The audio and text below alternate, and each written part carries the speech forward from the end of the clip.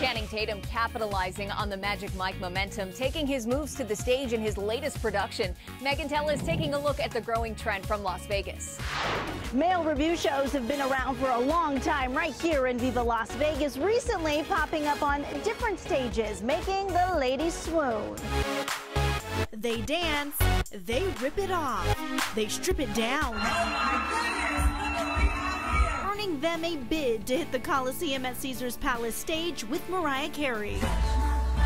What Mimi wants, she gets. The shirtless men looking absolutely handsome, charming the diva in all her red glitter glory at her #1 to Infinity show. Daytime diva Ellen DeGeneres inviting the men of Magic Mike live onto her stage. The New Age Male Revue show showing the world what fans can expect on stage at Hard Rock Hotel and Casino in Las Vegas this March.